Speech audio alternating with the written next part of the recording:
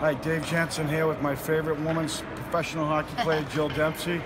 And would you here just to talk a little bit about the camp this week, Jill, and the small area games. And I always like to say, when we do this, we work on our skills, you know, for about an hour in our camps, and then we try to implement all the skills we're working on into the small area games. And Dempsey's awesome working with all the kids, but this week it was extra special to see you working with the, you know, sort of the younger kids that, you know, can't get involved in some of the bigger games with the bigger kids, and, you know, getting involved in teaching them. Right, yeah, so I was pulling about 4 of the really younger girls so that we could work on small area games together, and so that they were really getting a lot of touches.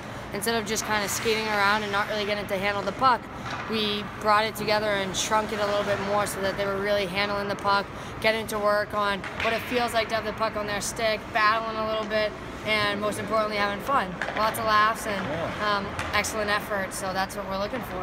Which was so awesome. You know, that's what we love about our camps, the small area games. Fun. And one thing, it was Dempsey's idea. It was an awesome idea.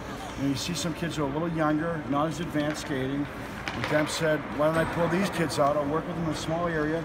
That way, what you just said, they get the touch, get the battle, smiles on their face instead of sort of drifting around the ice and never touching the puck.